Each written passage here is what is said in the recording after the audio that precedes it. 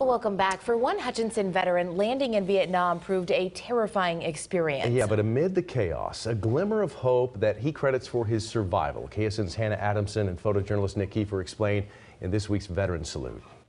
As Roger Dean Dickinson and his unit were about to land in Da Nang, the city was under attack. After a rough landing and explosions in every direction, Dickinson ran to safety in a nearby bunker. When moments later, in almost total darkness, he met the man he calls his angel. It's been 51 and a half years since I left that place, and I still remember that conversation with that guy. Just minutes into landing in Vietnam, Roger Dickinson says he was taken under an angel's wing. Da Nang was on blackout because they were being hit. I can get this faint image of somebody sitting at the far end of that room down there. I never did see his face, but for me, he was an angel. Dickinson starting a conversation with an unnamed man who was about to leave Vietnam. He says,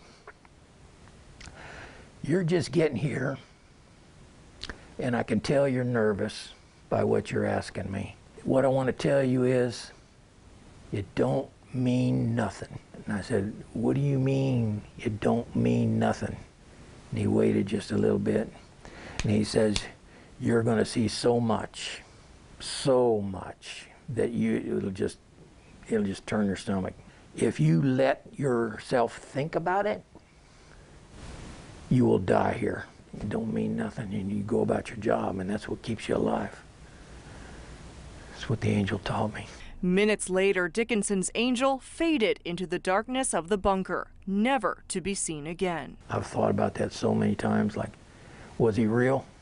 You know, was I imagining things? Dickinson would spend 11 months in Vietnam, holding on to the words from his angel through the darkest moments. When the phantoms would take off out of Da Nang airport carrying napalm, they just set the jungle on fire. From seeing the effects of Agent Orange firsthand. And it just kills everything. People, plants, trees, everything. It's a wasteland. To witnessing the destructive power of the workhorse of Vietnam. These Hueys would go way high, and they would play rock and roll music on speakers just cranked. And they fire up these machine guns. They can put a bullet, a .50 caliber bullet, and that's huge, in every square inch in a football field area in 8 seconds. Nothing lives through it. Now, more than 50 years later, Dickinson still holds on to those words whenever he's reminded of the front lines. You have to go back to the "it don't mean nothing."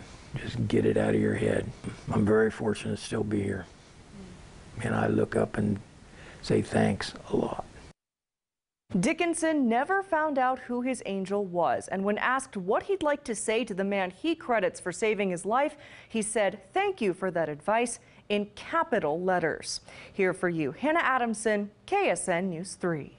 On behalf of Devon James Injury Lawyers, we're honored to recognize this week's veteran, Roger Dickinson, who served our country during the Vietnam War. Roger, thank you so much for your service. I just want to say thank you for this check and for allowing me to say my piece about things I have been through in the service, and I hope you better understand veterans for this. Veteran Salute is sponsored by the Devon James Injury Lawyers.